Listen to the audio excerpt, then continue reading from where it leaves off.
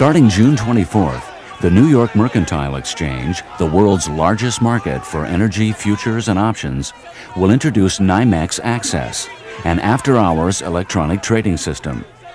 Firms all over the United States will staff overnight desks and install trading terminals, preventing business from being lost to overseas markets when the exchange is closed.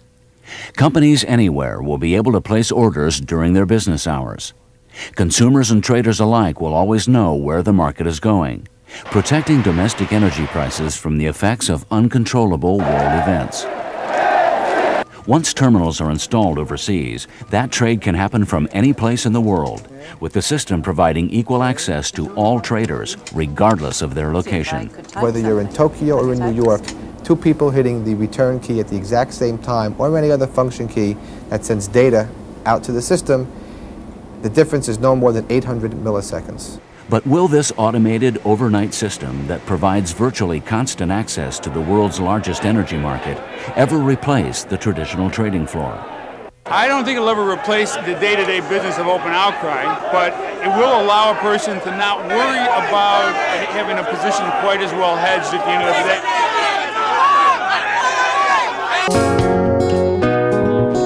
The exchange is the primary risk management forum for energy price risk, primarily in crude oil, natural gas, and the products derived from crude oil, heating oil, and gasoline. Over the past several years, this business has expanded tremendously. The growth of the industry and the growth of the exchange and the part it plays in the industry has been dramatic over the past 10 to 12 years. We expanded, we grew, we're continuing to grow, and again, when you continue to grow, we become a worldwide market. A lot of this growth was fueled by the growth internationally of the exchange. It has to be totally reliable. Ease of operations. Response time, fair play markets, we needed global expansion. To become a worldwide market, how do you bring the world closer together? You bring it through electronic data communications. One of the exchange's major responses to this was to try to see if we could make ourselves accessible to these markets virtually 24 hours a day. Well, we could have kept the pit open, but people can't stand up 24 hours a day yelling and screaming. They'd have no voice, they'd have no legs, they'd get tired, stamina takes into account. What else could you do? So we've taken the screaming and yelling of a pit and turned it into an electronic trading medium called NYMEX Access. Technologies that have been implemented over the last 2 or 3 years alone. Frame relay service, the coming of ATM service in our network. It's high bandwidth, high-speed applications down to the desktop. So it's really dramatic.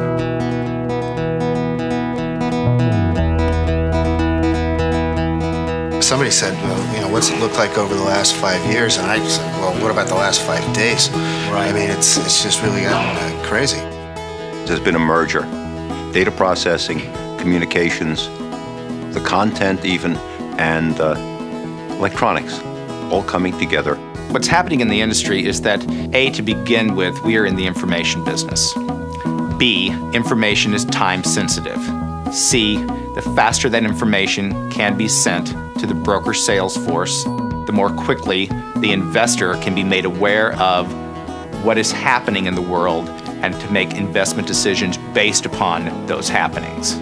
As we give people more reach and power to gain access to information, the amount of information could drown them unless we also give them some help with dealing with the information itself. The day that you're delighted when someone tells you, you know what, starting tomorrow you're going to get twice as much information, and you're going to say, great, then you'll be in the information age. Today, if somebody says, more information, my God, look at this mess I'm in already. That is the old era.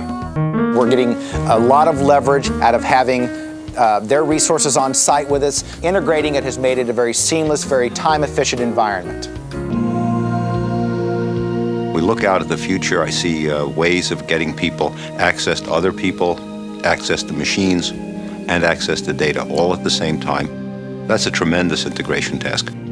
But I think we're up to it, and it certainly is going to be the challenge of this decade, and probably most of the coming century as well.